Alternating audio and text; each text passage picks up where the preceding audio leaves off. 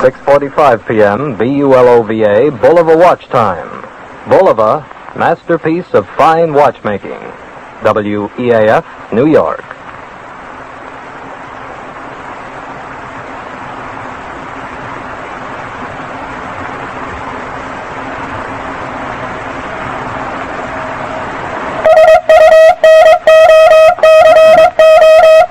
Ladies and gentlemen, because of the importance of today's news, we present without delay the Sunoco news voice of the air, Lowell Thomas. Good evening, everybody. The White House announces that there will be no new statement until tomorrow. This means, of course, that discussions by radio telephone are being held. Discussions concerning Japan's offer of surrender. Washington, London, Moscow, and Chongqing now framing their decision. When this decision will be communicated to Tokyo via the governments of Switzerland and Sweden, we are not told. That takes time. And meanwhile, the formal end of the war is in abeyance. It even took time for the surrender offer to become official today. The Tokyo announcement by radio came at 7:35 this morning with the statement that Tokyo was communicating with the Allies through the Swiss and Swedish diplomatic channels. Messages had to be coded and decoded and transmitted, and it was not until afternoon today that the White House gave out the statement that, yes, the Jap surrender offer was official. Whereupon President Truman went into conferences with his cabinet members, and the interchange between Allied capitals was on. The whole question centers around the rather unimpressive figure of the Japanese Emperor Hirohito, White Horse and all. Tokyo accepting the terms of the Potsdam Ultimatum, stripping Japan of its conquered territories and its military power, but providing for the survival of the Japanese nation under a peaceful and democratic government. That ultimatum made no mention of the Mikado, who is a religious as well as a political figure to the Japanese, and that left a loophole, which the Japs are now seeking, with the proposal that they'll give up if they can keep their emperor. What answer will they get? Well, maybe the Allied powers will reply that the Mikado can stay on his throne. Or maybe they'll say, no emperor.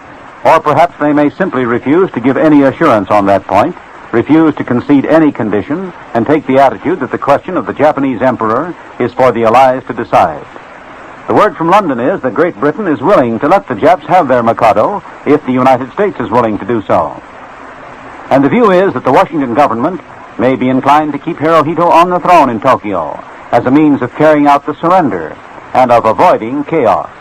It is pointed out that American propaganda leaflets telling the Japs to quit urge them to ask their emperor to surrender.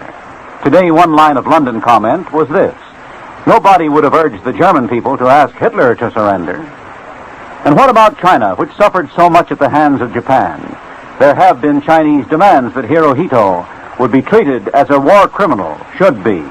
This, however, has not been put forward as the official view of the Chiang Kai-shek government. And what about Moscow? Soviet Russia, as usual, is the enigma.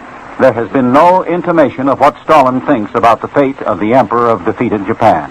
We can only note that the Potsdam capitulation demand was drawn up at the conference of the Big Three, and the surmise would be that its terms were framed with the advice and consent of Stalin, the terms that pointedly left out the question of the Japanese emperor, all of which is reasoning along the rather paradoxical lines of the conditions that were set forth for unconditional surrender. One story tonight is that the Japanese capitulation came at the instance of the Emperor Hirohito himself, the Mikado acting to bring an end to the war and the atomic bombing. This report is from Chongqing. It goes on to say that Emperor Hirohito formed a peace committee consisting of members of the royal family and high government officials. The members of the royal family included the emperor's two brothers, Prince Chichibu and Prince Tokumatsu. The committee is said to have met Friday morning, Tokyo time, last night our time, and the decision was made then to offer surrender at once. By happy coincidence, I had an appointment this morning with one of our foremost American authorities on the Far East. J.B. Powell, remember, who for 25 years edited the China Weekly Review. Most of you will recall those pictures of J.B. Powell that appeared in Life 2.5 years ago, when the Japs finally released him from prison and he came home on the Grips home, emaciated, feet gone, weighing just 79 pounds. He had been down to 70, but he gained 9 pounds on that homeward journey, and up to 140 now. First, I wanted to know what J.B. Powell thought about this whole matter of the emperor. whether he should be allowed to retain his position as the head of the Japanese government. And Powell said that in his opinion, the emperor was not really very important, but that he might be exceedingly useful in actually bringing the war to an end and getting the Japanese armies in Manchuria to put down their arms, and all their forces in China, too, and Indochina and elsewhere. Who else could do this better than the emperor? And then he spoke of something that is not often mentioned, of how the emperor in Japan has only been an important figure for a comparatively short time. How before the days of our Commodore Perry, the emperor was a mere figurehead. In fact, the importance of the emperor even reached such a low ebb that one emperor of Japan was a beggar on the streets of Kobe. He pointed out how the militarists recently had given the emperor a tremendous build-up for the purpose of completely subjugating the people of Japan, and of how easy it should be now to reduce him to his former status. In speaking about this, J.B. Powell referred to the way the militarists have been using the emperor for propaganda purposes for years now. When a Japanese child entered the schoolroom in the morning, directly in front of him hung a picture of Hirohito, and first that child had to bow low before the picture. Then afterward he could say good morning to the teacher, and of how when streetcars would pass the Imperial Palace, all the people in the streetcar would bow their heads. Well, the Jap surrender was one of the fastest breaking of news stories, flashing through this morning with split-second transmission.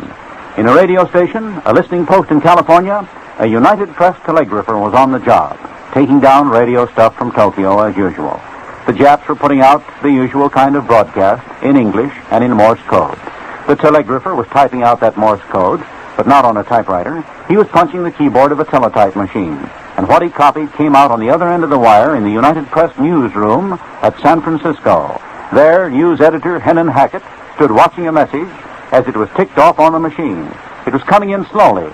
The Japs were sending their Morse code at a dragging pace, about 25 words a minute. For an hour or so, Tokyo had been broadcasting humdrum news, something about the Jap Red Cross, for example. Then, here came another dispatch, as the news editor happened to be standing there looking. This one, like the others, began flat and dull, so it seemed. The slow-worded bulletin started in this tedious fashion. The Japanese government today addressed the following communication to the Swiss and Swedish governments. That made news editor Hennon Hackett feel like yawning. It sounded like another Jap protest about the atomic bomb. Tokyo had been shooting out a routine of propaganda, complaining about the elemental devastation that had hit Hiroshima, and this sounded like an announcement of an official remonstrance through the Swiss and Swedish governments. The bulletin continued in that same slow gait, 25 words a minute. The Japanese government, it said in that dragging way, are ready to accept the terms of the joint declaration which was issued at Potsdam. And that brought a wild howl from one electrified news editor. There it was. Flash, he shouted to the teletype operators in the newsroom, the men who sit at machines connected with newspaper offices across this continent. They immediately started teletyping what he called out to them, the Flash. The Japs offer to surrender, he said. And so on for the rest of the bulletin. The first news flash to the American people of the Japanese acceptance of the Potsdam Ultimatum. And that's how this greatest of stories broke. Well, from China, we have a story bearing on one curious fact that was noted in the Tokyo surrender broadcast this morning. The Jap radio message in Morse code gave the surrender offer in a fashion complete enough to be definite, and then interruption. The radio telegrapher was going into another sentence. He was abruptly cut off, and that led to surmises that something untoward might have happened at the other end. Maybe some Japs opposing capitulation had broken in, interrupted the broadcast, accepting the Potsdam terms. The word from China states that a Tokyo broadcast heard in Chongqing admitted that there had been disturbances when that first surrender offer was put on the air, and they were suppressed. So the Chongqing reports that the Tokyo radio has been saying. As the Japs decided to give up, the Russians were driving on into Manchuria, and the latest states that Red Army columns have thrust 125 miles into that province that was grabbed by the Japs. Also, the Russians have pushed into Korea, a sweeping offensive underway. Soviet Russia just able to get going against the Japs as the end comes. It's easy to imagine the celebration all over the world, the shouting, cheering, laughing, jubilation. Or perhaps it isn't so easy to imagine the scenes at some places. Okinawa, for example, where the troops who fought the Japs in such bitter battles, they went wild today, so reads the dispatch. It was night on Okinawa when the news came. The scene in the darkness on that island battleground is described as follows. The sky crisscrossed by tracers and flares, guns banged all over, men yelling and beating on buckets. They hammered one another's backs and shouted, "The war is over!"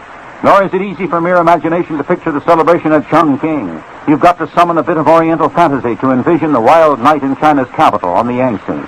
The city swelled with a jubilant roar from a hysterical mob, says the dispatch. Firecrackers added to the din, exploding in the packed streets and on the rocky slopes leading down to the great Yangtze. Searchlights that once lanced the sky for Japanese planes in this much-bombed city were weaving a luminous pattern of victory in the dark sky. Merchants opened their shops along the streets, handing out the fiery liquor of Sichuan. In other words, China, which has suffered the ordeal of this war for more than 10 years, longer than any nation, appropriately put on the wildest, most picturesque celebration. Today's jubilation is tempered by serious reflections of the astounding way in which the war in the Pacific has ended. In the case of VE Day, the rejoicing was simple, unmixed, as in times past. The war has ended. Peace has come. But now, we think of that atomic bombing. The mere stark drama of it would make us pause. 2 blows launched from the sky, and Japan surrendered. The cataclysmic force of the atom hurled once, then again, and the war is over. We've been saying this week that the power of the elemental weapon is hardly to be believed, and tonight we can add that nobody ever dreamed of a secret weapon ending a war so suddenly, so quickly. On top of the startling drama of the atomic bomb and the surrender of Japan, we can add that those thoughts that have been in mind ever since the first annihilating blow hit Hiroshima, we can add the reflection that we have a weapon that can exert an almost incredible effect on the politics of the world, the society of man. Also, that the atomic bomb has potentiality so terrifying that it does suggest thoughts of world destruction, as all have been saying. This foreboding was emphatic in President Truman's address last night, in which he dwelt on the need of the highest wisdom in dealing with so frightful an engine of destruction. And the President made it clear that, at least for the present, this wisdom of statecraft was the duty of the English-speaking peoples. He stated outright that the atomic bomb is the exclusive possession of the United States, Great Britain, and Canada. So the thing stands at the moment. But you can never tell when other nations may develop the atomic weapon on their own. Serious thought is deepened when we hear that some British physicists refused to work on the development of the atomic bomb because they thought the weapon too terrible to be brought into existence. And the word is that other scientists hoped that the atomic research would fail. They were afraid that the atomic explosions, when set in motion, might get out of control and spread, leading to the phantasmal thought of the destruction of the world. All of which makes it pertinent to look at today's descriptions of the effect of the second atomic bombing, the destruction hurled on Nagasaki. For example, there was Bob Chaplin, correspondent of Newsweek, who broadcast over the NBC. He was in a Liberator 10 miles from Nagasaki, and what he saw was a considerable period of time after the atomic bomb burst. Here's the description he gives. It was like looking over the rim of a volcano in the process of erupting, even though 12 hours after the bomb had been dropped. Nagasaki is a mass of angry flames and smoke now, a blazing area extending at least 10 square miles. We saw 4 huge tongues of flame shooting upward, indicating that explosions were still going on 12 hours later. As for the bombing of Japan, it continues today. Air power striking only a few hours before the Tokyo radio made its announcement of surrender.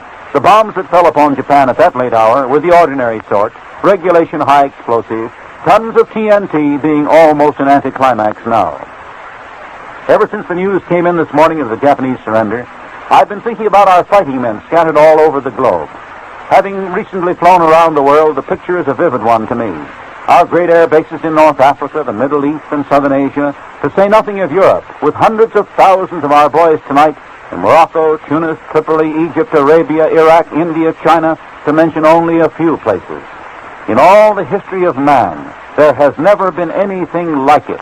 The way our Army and Navy people are deployed over most of this planet, over all of the continents and all of the seas, even in the Arctic, all working with just one objective in view. And today, that job finished.